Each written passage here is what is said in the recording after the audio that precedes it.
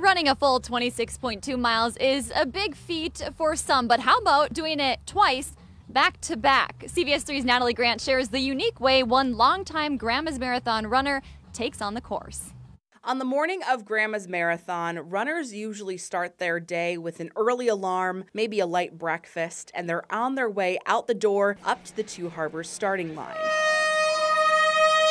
But for one Missouri man, that starting line is only a halfway point. Turned out to be just one of those things I do each year. Eric Strand has been running Grandma's since 2000, when his running career took off. As he grew in skill, so did the number of miles he'd race, eventually landing him at the Leadville 100 in Colorado, a 100-mile marathon. To train for a 100-mile race, one of the best things you can do is just be on your feet for like 8 to 10 hours at a time, moving forward.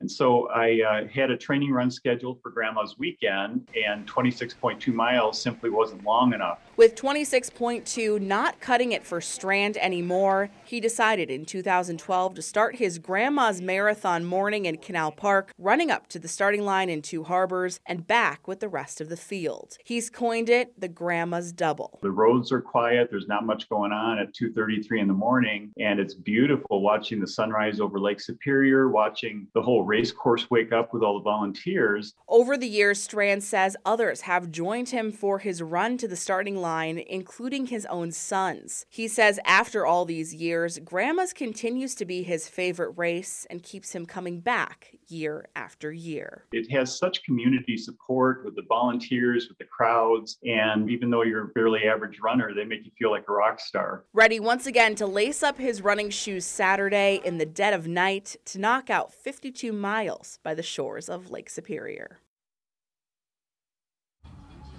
Strand tells us he will keep running Grandma's doubles as long as he can, and once he is done, he hopes his sons take over the tradition.